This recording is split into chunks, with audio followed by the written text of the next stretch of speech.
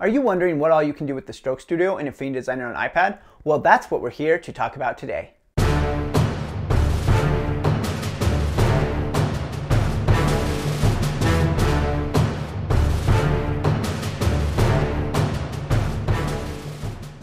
Stroke is the outline of an object. In the video on the Color Studio, we learned how to set the color of the stroke in Affinity Designer on iPad. But there's a lot more to stroke than that. You know, some objects won't have any stroke at all, they'll just be a fill. And then other objects will have both a fill and a stroke. And then there will be objects that have only a stroke and no fill. And especially when you are using lines as design elements, like we just talked about recently on my Instagram account, then you really only have stroke to work with. So it's worth making sure that you know how to do everything that's inside of the Stroke Studio. So let's go ahead and dive into Affinity Designer on iPad and learn all we can about the Stroke Studio. Alright, so here we are in Affinity Designer on the iPad, and you can see I've set up a number of different lines and shapes here on the artboard so that we can see different things. Let's go ahead and select one of them. Now the Stroke Studio is the third icon down on the right hand side, and it looks kind of like a fountain pen stroke. So you can see my stroke is yellow, so the color of the Stroke Studio actually changes depending on what color your stroke actually is. This is very similar to the Color Studio that we've talked about previously. Right now you can see I'm just on a line, so I have no fill, so the Color Studio is showing no fill. The first thing to know about the Stroke Studio is that you can actually make an adjustment on your selected object without even opening up the Studio. You can just swipe up or down on the icon to change the stroke size. So as I swipe up, this stroke size increases, and if I swipe down, it will decrease. I'll just tap undo a couple times to get back to where we were before. I love this swipe up and swipe down feature because it makes it super easy to change up the stroke on the fly. Next, let's go ahead and tap on the Studio to open it up. You will notice right away that it doesn't look like there's much here, but this is because most of the stroke options are hidden under the Advanced dropdown. We will get to those advanced features in a second, but first let's just take a look at what we have in the default. We of course have the name stroke and the push pin at the top, just like in every studio. Then we have a series of icons that represent the style of our stroke. The box with a blue line through it means no stroke, so you'll see the stroke disappear when I tap on that. Next there's the stroke symbol, which makes a solid stroke, and then the dotted line symbol, which makes your stroke into a dotted line, and then the brush symbol, which will allow you to apply a brush to your stroke. We'll look at each of these in order. First to the solid stroke. When this is turned on, you get a solid standard stroke that is the same across the entire length of the line. And then you can use the width slider to do what we did before by swiping up and down on the Stroke Studio. So we can just drag that left and right. All right, let's undo that. If you tap on the width slider, you will get the calculator input option so that you can put in an exact option. This is great if your whole design is using one stroke weight and you want to just be able to set that exactly. Below the width slider, you will find the pressure curve. This is where you can adjust the amount of pressure that follows along the line. So right now it's at the top, and that means that everything will have 20.5 points of width across the entire line. But if we drag the first dot down, you can see that on the left hand side, it really goes down into a point so that it's going to almost zero width at the very beginning of the line. We can drag the other line down as well, and you will see the line basically completely disappear. You can also add other points along this curve. So if we tap in the middle, we'll get another point, and we can drag that up so that we can get a tapering effect along the whole length of our line. You can add as many points as you want and make different adjustments to them to give your line a different width and effect along the whole length of the line. If we want to delete a point along the curve, we can just tap it, and then we'll get the delete node option. We can also tap on a point to get the reset pressure option. This will reset it to full pressure across the entire line. All right, next we have the dotted line option. This turns our line into a series of dots. You can see that we still have our width setting here, just like we did before, and as our width gets bigger, we get less dots, and as our width gets smaller, we get more dots. I'll just undo that. Below that, we have the dash pattern options. The dash and gap options are pretty self-explanatory. If we drag right on the dash option, it will increase the length of our dashes. If we drag to the left, it will decrease the length of our dashes. If we drag right on the gap option, it will increase the gap. If we drag left, it will decrease the gap. The phase option can be a little bit trickier to understand. Let me just increase the dash a little bit here so that you can see this better.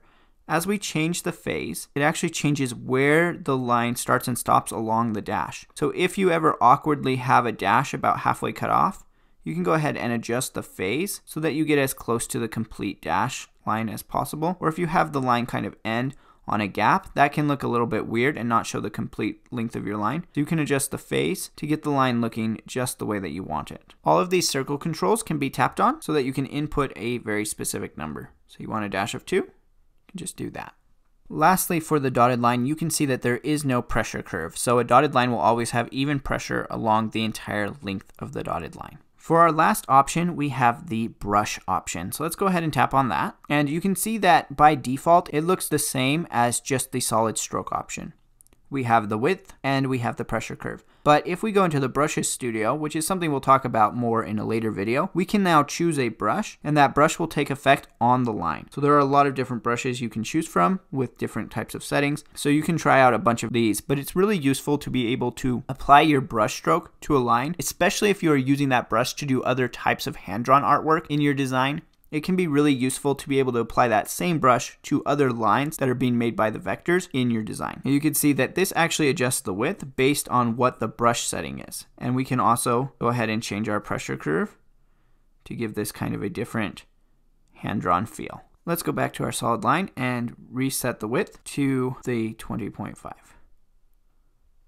Now that we know all of the basics, we're going to start looking at the advanced options. So to open this up, just tap advanced down at the bottom and you can see a lot more options open up. The first option that we see is the cap. This determines what the ends of the line look like. So I have 3 lines here so that I can show you the difference between these. First off, let's start with the round cap. That rounds out each of the ends of the line. It only rounds out the end points of a line. Now let's go to the next one. This one is squared off at the end of the line. So instead of encompassing it, if we go to the top one, you can see, we'll zoom in here, that these round caps actually encompass the point of the line, whereas down here where we have this squared off at the end of the line option, it actually stops at the end of the line. Let's go to the third one and we'll change it to the squared off option that encompasses the points. So now those points are encompassed. This is very similar to the other one, except that it makes it a little bit longer. So this will adjust the length of your line a little bit depending on what your cap is. So it's important to understand where you can go to change that. These only apply to open lines though. If I go to a shape here, and I change these, you can see that nothing happens. That's where the join comes in. The next set of options is the join, and the join affects any point on a line that has a line coming in and going out of it. That's why it's called a join. So first we have the round join, then we have the bevel join, and then we have the miter join. Now the miter is special in that this miter limit at the bottom of this section has to be adjusted in order for it to work. Right now you can see that it's creating the squared off look, which is what we want. But if this miter is dropped all the way down to 0, it then creates exactly the same look as the bevel does. The miter limit is using some kind of math that I don't really understand, but I'm going to go ahead and link to a video here by Rick Corrigador that explains what is happening using Illustrator, but it's the same math I think that Affinity is using here. Basically what you need to know is that you need to adjust the miter limit until your corner stops being beveled and starts being sharp. So in the case of this square, that happens right around 1.5, but it could be different depending on what you're looking at. So let's go to this chevron line over here, and if we set that to mitered, those are square, but if we come down to this angle and we set that to mitered, you can see that it is already cut off and I have to drag up further to get it to become a point. Basically, let me grab my arrow here so you can see, the more acute the angle, the higher that miter has to be set in order for it to work out. And there's some kind of mathematical formula that's happening there, but that basically sums up the basics of what you need to know.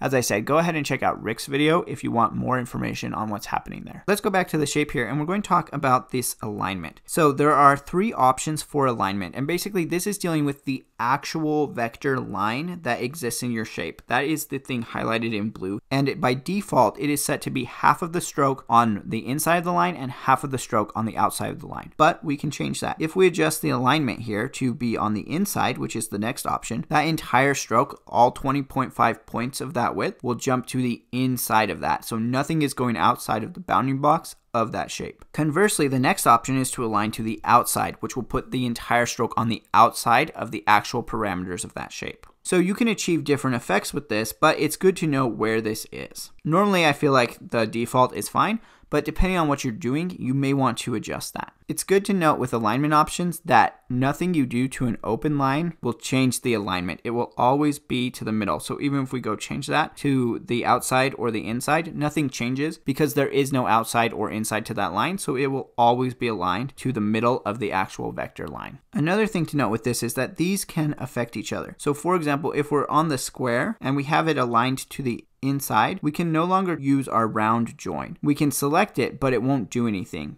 Here, I'll tap off of this shape so that you can see.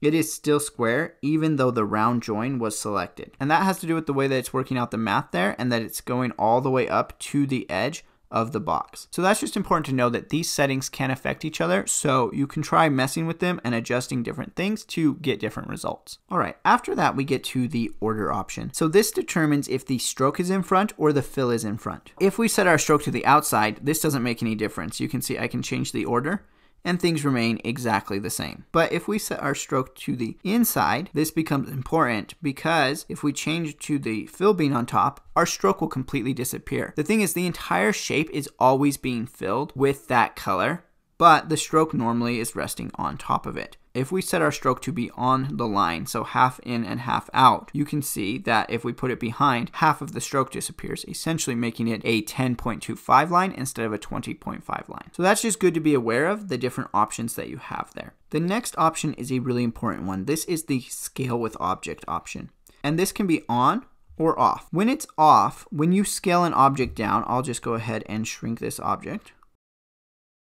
The stroke does not change size. It remains at its size constantly, but as the object gets smaller, the ratio of the stroke to fill increases, so the stroke appears larger.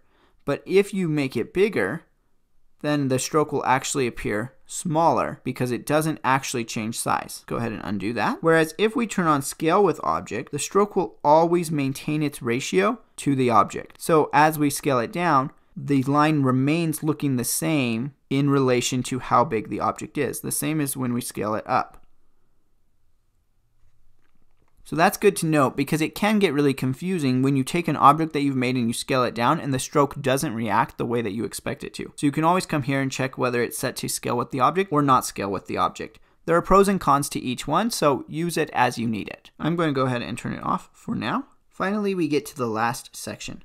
Let's go ahead and just go to one of our lines here. These are our decorations for our start and end points. So you can see we have first the start point. So if I tap on that, we can then select what we want there. Let's try putting an origin circle there. Okay, so now we have that circle. And on the right side, we can select what's on the end point. Let's go ahead and put an arrow there. So these decorations can give your lines different feels. And they're very, very useful for kind of getting the point across that you're trying to make with the line. Right below those decorations is the option to scale it. So we can drag this down to make them smaller or up to make them larger in relation to the circle. In between those two settings, you can see the lock. So right now they are locked together, so they scale together. But if we unlock that, we can make the start point smaller while keeping the end point at 100%. All of these can of course be tapped on to bring up the calculator. So you can put that back in. And then at the bottom left, we have the option to choose whether the decoration stops where the line stops or if it begins where the line stops. So let me just show you how that changes. You can see this is similar to the way the caps work, whether or not they go just up to where the point is or whether they go past the point. And lastly, in the bottom right, we have this reverse option, which will switch the start and end points. So if we push that, we get the arrow on the left and the circle on the right. We push it again, it will reset. Whew, that is it. That is everything you can do in the Stroke Studio in Affinity Designer, and it is quite a bit. If you found this video helpful, go ahead and give us a big thumbs up. This is part of an ongoing series exploring everything in Affinity Designer on the iPad, so make sure you check out the playlist and subscribe for more videos. In the comments, let me know if I missed anything about the Stroke Studio, or if you still have any questions about working with strokes in Affinity Designer. Thanks so much for watching, and I will see you in the next video.